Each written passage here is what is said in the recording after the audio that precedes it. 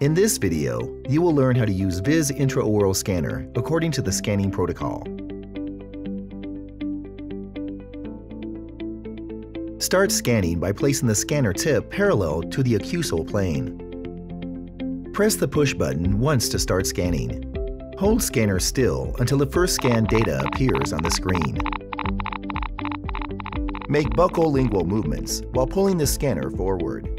Ensure that the tip is always parallel to the scan surface.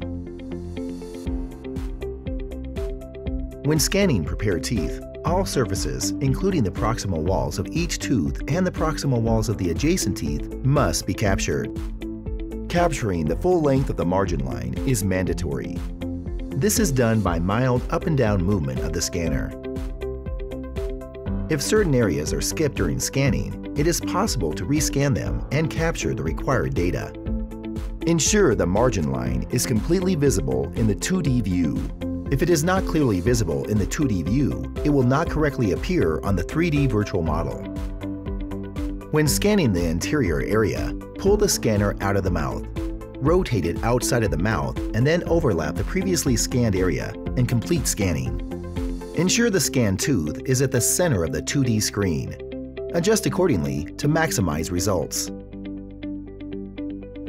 When scanning implant sites, two scans are required. The first scan is of the tissue surrounding the implant to capture the emergence profile. Like scans of prepared teeth, it is mandatory to capture the proximal walls of the adjacent teeth as well. The second scan is with a scan body attached to each implant.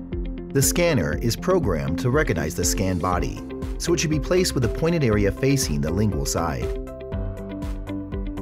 Press the push button once to stop the scan.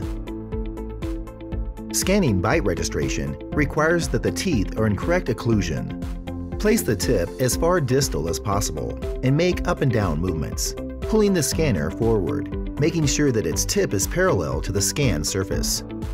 Make sure that the gingival margins of the teeth are captured to enable easy alignment at a later stage. Scan your way with Viz.